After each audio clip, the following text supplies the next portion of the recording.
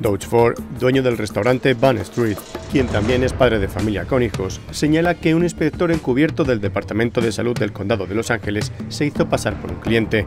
Intentó recientemente sobornar a sus empleados para que lo dejasen entrar, ofreciéndoles dinero para pasar al restaurante. And my employee said no. He then offered him $20, saying, "I'll tip you really good. I just want to sit down. I'm on my break. Please let me sit down." My employee still said no. He said, "You're going to lose out of my business. I know you need business right now." My employee said, "We don't allow that." He then walked out the door, left. 1 minute later, he turned around, came back in, and identified himself with a badge as LA County Health Department and told us, "Oh, you guys did a good job not allowing me to, but we're getting complaints that you guys are allowing people to sit down." What do you call that? Entrapment, 100%. Come and be a human, come and talk to us.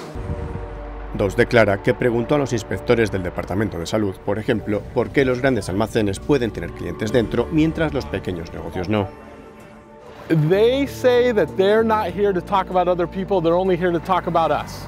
El propietario de un restaurante, Carlos Román, afirma que durante la pandemia ha seguido todas las órdenes sobre cómo operar que el condado ha dictaminado a los negocios para mantener la seguridad de los clientes, como cuando el condado estableció las cenas en el exterior de los locales. I put up fans, I put up a canopy, turf, tables, chairs, everything. It cost somewhere in the neighborhood of $12,000 to get all that built. Doing my part to do and to comply with exactly what the order was supposed to be. Sin embargo, esa orden de comer fuera evolucionó en solo pedidos para llevar.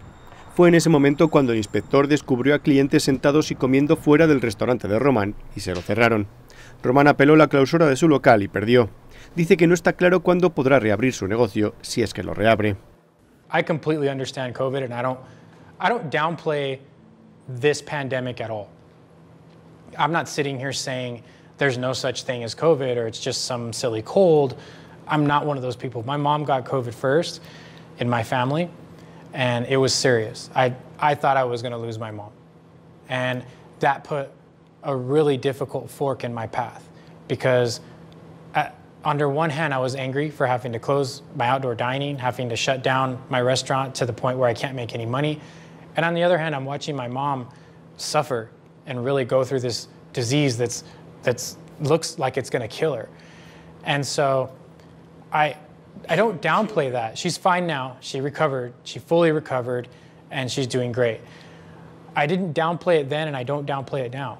El día que Carlos Román cerró su negocio, la única cosa que el inspector de salud le dijo es que él solo estaba haciendo su trabajo. Everybody that I called, when I asked the health department, why is this? They said, well, we're just doing our job. You're gonna have to ask the higher ups. So I'd call up, and they had the same story. Every single person above every single person says they're doing their job, and you're going to have to address it with someone higher up. Finalmente, al final del día, un empleado del Departamento de Salud tenía algo que decir, pero no precisamente placentero de oír. You don't have my authorization to film me. I'm just doing my job.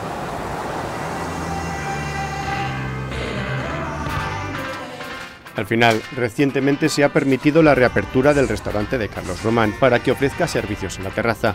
Él dice que no está claro si después de un año de COVID-19 con sus confinamientos y restricciones podrá recuperarse. Sin embargo, afirma que tiene todas las razones para intentarlo.